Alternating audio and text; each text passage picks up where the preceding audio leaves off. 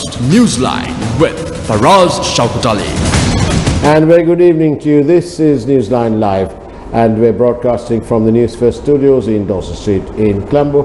For all you regular viewers there, terribly sorry about the late start today. We'll try and fix the problem as we get around to it. In the meantime, this evening we've got somebody who's a member, a stalwart, a staunch supporter of one of the oldest political parties in Sri Lanka, who celebrated 69 years of being in business, and they were formed, of course, on the 2nd of September, all the way back in 1951. Kesaralal Gunasekara is with me. Very good evening to you, Kesaralal. Good evening for us. 2nd of September 1951. Heady days, heady ways. The formation of the Sri Lanka Freedom Party by one Solomon Westridgeway Das Bandaranaike, better known as SWRD. Also as a result of a political disagreement with the UNP. With the United National Party. 5 years later, the then new boys on the block and girls, I don't know if it was there a girl there, but anyway, they secured power and they had control of the parliament. If you look at the... Simultaneously breaking away from the SLP. Yes. Now, if you look at it now, we have that other great party, the grand old party, the United National Party, which is disintegrated, and for probably the first time in living memory, Parliament, any Parliament, has convened without a sitting member of the United National Party, reduced to one bonus seat, and they haven't even named who that person is going to be. What's happened to politics? It's an evolution process. It keeps on changing. It keeps on changing. I just wanted to mention that the chairperson of the SLFP currently didn't even bother turning up at an event to pay homage and I suppose to express gratitude and remember the founder of the party, SWRD Bandaranaike, in the family seat at Horogala. Maybe he was busy with something else, but I must say, in fairness to him, that he has always been speaking about SWRD Bandaranaike and Mrs. Sirimao Bandaranaike right through Actions speak career. Louder than words. I know, but then there are certain instances where you get held up with something else and then you may have to skip They've all got a bit blasé, haven't they? I don't know. But I feel that he would have been busy and therefore as a result he could not participate. So busy that you forgot. I don't think, or you couldn't. I don't think it's a question of forgetting, but I think he would have been busy, and maybe he would have informed. Maybe he didn't have the use of the helicopter. Maybe he informed the organizers as well. We don't know. It only takes about 45 minutes to an hour to get from where he lives to Horogala. Anyway, let's talk of something more current, shall we? And that's on the minds of the people. What do you say about the current moves towards having, shall we call it, an elected dictatorship, sometimes also known as the 20th Amendment? Azad Sali says that it is a fatherless, it's an orphan. Nobody is willing to say who is drawing up the 20th Amendment, but it's there. What do you feel? Well, 20th Amendment is something that needs to be studied in depth, in detail. Right. As to who prepared it, nobody has come out and said we prepared it, whether it's a team or anything. Whether it's an individual, they're frightened, we don't know. To come out and say. I don't think they are frightened. I don't know. Maybe it's a team that did this. And say it's a team then. They could have always come out and said it's a team that formulated this. Okay, but forget who's drawing it up. What about the collection, the accumulation of power to the one person's office, the presidency? Well, there are two schools of thought. Right, and one is? One is some people are of the view that over the last 40-50 years, with the system of governance, there be maybe to a great extent after 1978, the executive presidency came into the picture. Yeah. With all that, governments could not deliver to the expectations. In short, what you're saying is, what has democracy achieved for us? I will not use the term what has democracy achieved. Okay. But I would say that the executive presidency has not. Maybe there are certain pluses and minuses, but to a great extent, they may feel, that school of thought feels, that they have not achieved. So, try a different operation. I don't know. Try strong man government, big man government. Possible. Possible. Have you heard of a place called Rhodesia? Yeah, I know. It's now called Zimbabwe. Yeah. Do you know what it was? What Robert Mugabe did to it? Yeah. Yes, correct. Yeah. But then the question is this: no, they needed a wheelbarrow. Yes. Just to buy a bottle of Coke. Buy a bottle of Coke. I know that. That was the case in certain other countries as well. Now, you have to understand that once you do not deliver, once governments do not deliver on promises, etc., then there is always a possibility that somebody else with a different view altogether can come into the picture. Right. That's always the case. There's always hope for that. The Yapalana movement, remember them? Pardon? You remember the Yapalana movement? Yeah. The good governance. Good governance movement, yes. Yeah. We had Maithripala Sirisena team up with an unlikely Ranil Wickremesinghe from the ideology was totally different, but they came together. They promised accountability, they promised an end to corruption. Nothing happened. I know. Nothing happened. That's exactly what I feel. People are thinking, 4.5 years later, what happened? Correct. Nothing. You lose sight of your focus, then you are in serious trouble. That is exactly what happened to that administration. What do you think their focus was? I don't think their focus was anything in that context, because it's very difficult for me to answer that question, because looking back as to whatever operations that they carried out, whatever moves that they carried out was not towards a focal point. There was no focus. There was no focal point, and no, for all their couching of everything as democratic, hardly anything in practice was democratic. No, because you had people who were taken before a lopsided FCID, where the files that would go to the FCID was decided by a committee at Temple Trees, which just happened to be the office of the Prime Minister, right, and the leader of the United National Party as well. That was one. We had we had a whole load of politicians from the previous government who made the regular almost pilgrimage to the FCID office, to the remand center, back again. It was a joke. First, let me put it this way. You know, I think in the present day context, many people are missing this point. You know, when you elect a government, when you elect a particular government, everybody feels that ministers must do their job in such a way that you produce results. Yes. Yes. But the question is, it is the departments that have to carry out those functions. The minister or the cabinet is there to guide and give decisions with regard to whatever is put before them. Right. So if departments do not carry out the function, now we say a very simple exercise. Now the Yapalana government, of course we are not part of it, the Yapalana government came into power on the promise that they would bring to book the culprits of so many misdeeds. But then what happened? Nothing happened. Nothing came out. Now the question is, why? Was it covering I don't know. No, the question is this now. The question is asked as to whether the cabinet is responsible, the ministers are responsible. I said no. The relevant departments are responsible, because it is their job to do that. Ministers should not be giving instructions to the FCID and all agencies to do their job. But I'm surprised you're saying that, because a few days ago we had the president on a tour to listen to the people firsthand, and some hapless official said, but there is no circular. And he was told, I am the president, what I say, consider that as a circular. Circular, yeah. And make a little note of it.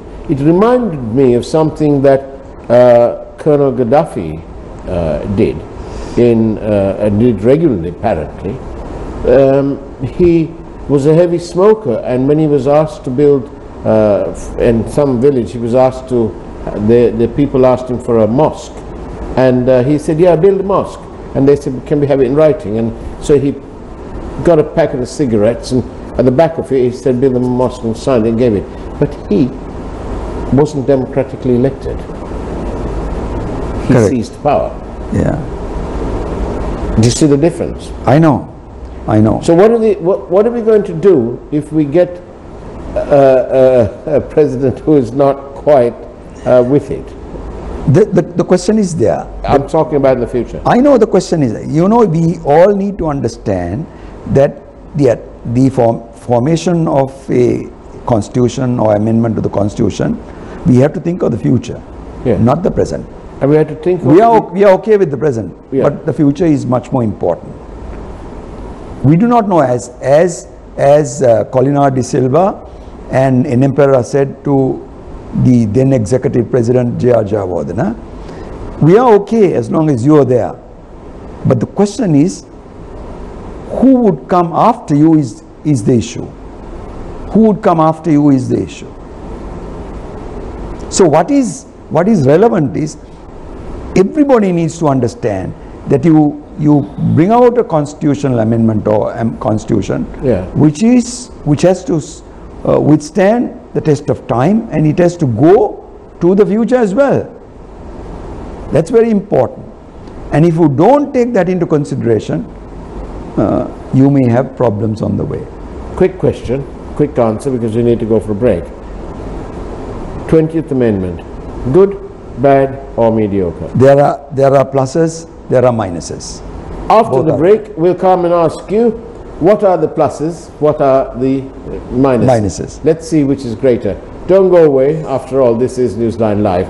We'll see you after the break. News First, Newsline with Faraz Shaukat Ali.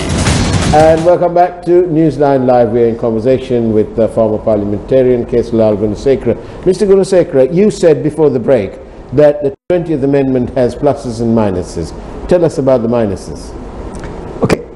The most important aspect I consider, which is a minus, a great degree on that particular aspect, is the role of the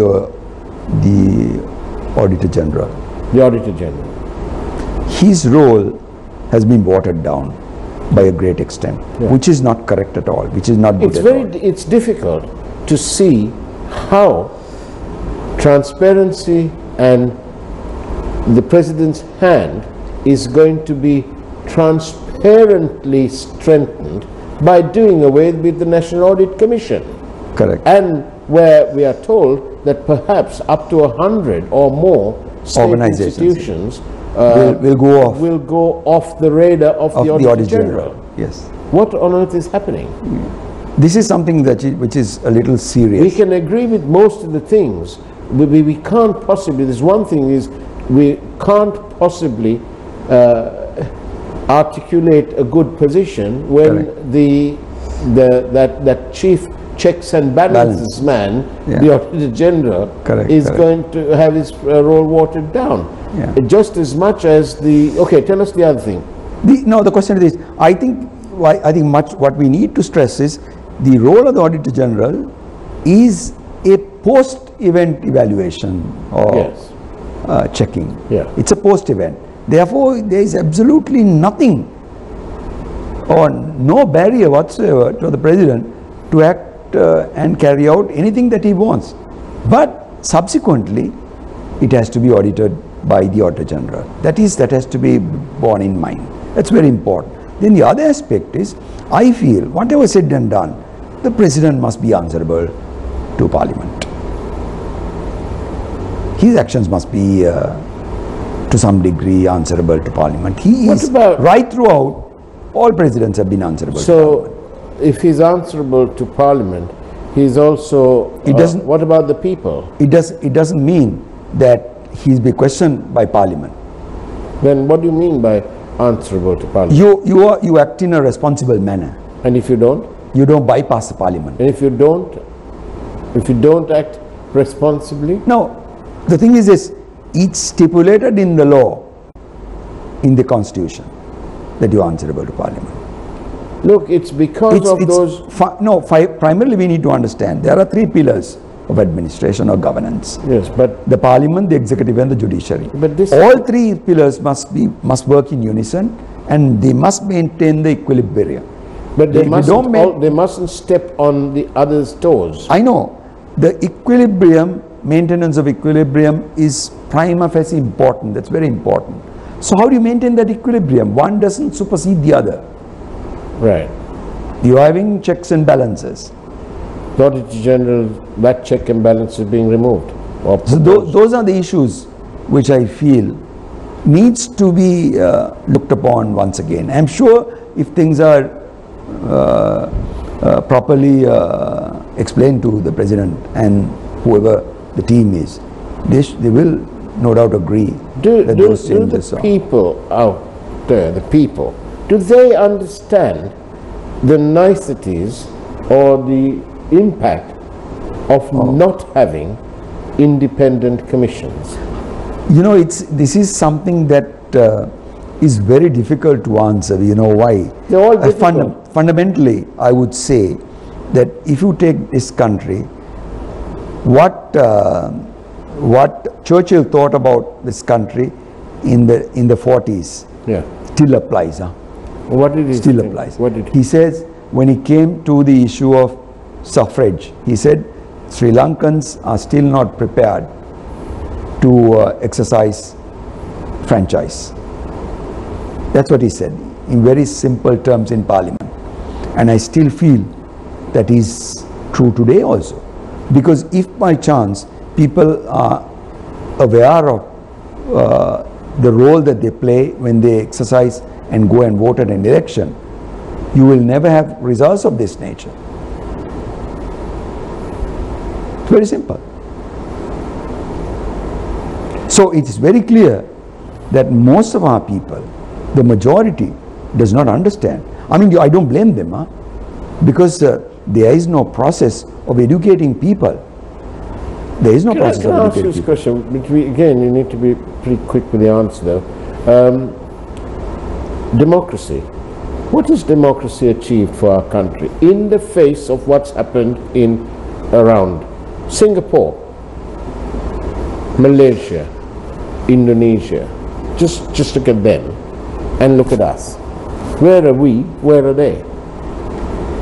For us, what we need to understand is democracy is not where the majority decides and the majority rules. No, that is not But that's democracy. what's about to happen. No, that is not democracy. Democracy is where you conduct affairs of a country for greater good of people. Of all the people or only some of the people? Greater good of people.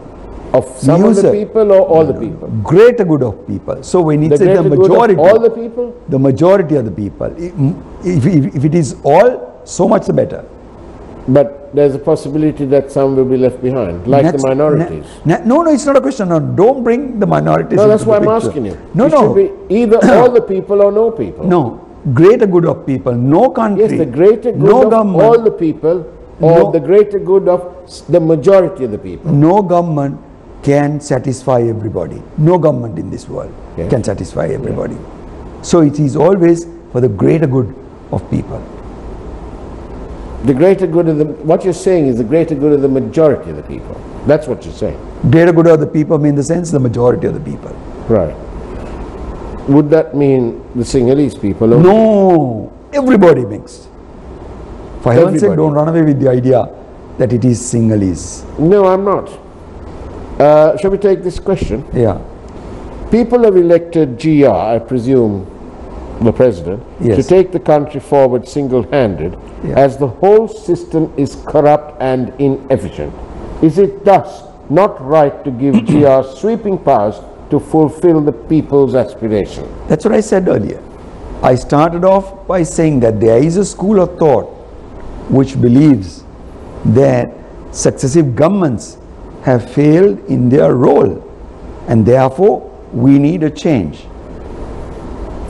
The question is, the change is good, but the person who is effecting the change must ensure, must always ensure that he works within the ambit of what is right for the greater good of the people. Now then, another question. All audits are not necessarily post the event. The Auditor General has the power to set guidelines which have to be followed. Guidelines are always to be followed. Whether it's a private company or a public company, guidelines need to be followed, always. But if they do away with the powers of the Auditor General? That's exactly what my point is, that the Auditor General, the role of the Auditor General is very, very important, and therefore the organizations that were functioning under the radar of the Auditor General must continue. What about and it's in the best interest of the country. What about the appointment of the judges, including the highest, the Supreme Court judges? Well, it is something like this. If it all depends on the individual. As long as the judges perform their tasks, which is expected of them, that's all that matters. Do you think the President will ever consider Dapula de Oliveira to be the Chief Justice? I don't know. We don't know. But it's technically possible. Technically possible. But he could just about have Anuruddha as the Chief Justice. No, he will not be in a position to. Why? Because he doesn't have the necessary qualifications. But the President can choose whom he wants. No. If you need give to him have the power. You need to have the qualifications. Who sets the bar? That is always there. That's always there. The bar is always there. You can't go beyond that. You can't move with it. He doesn't have to go on merit. He can just choose anyone. No, the question is this: he has to go on merit, and he has to be answerable as well, fundamentally to the public. Shall we finish the program by me asking you again, is the 20th Amendment in its proposed form, even though we don't know who the authors are and so on, will it be for the greater good of the people of Sri Lanka? With certain changes, it could be. But we need to understand that whoever acts, we need to understand that they must act very, very cautiously. That's very important. You can do whatever you want. Who must act cautiously? The President. Everybody will have to understand that. You know why? If we say, assuming I became the President and I wanted additional powers, I would far more advise myself to get second opinion before I act. That's very important. We say in that context, it is far more better. We say it comes to the appointment of a judge. Get a committee to sit and nominate. Thank you very much, Kesaralal Gunasekara. We are late for the news. It's the 9 o'clock news now. Thank you. Care, have a great day, and of course, God bless you.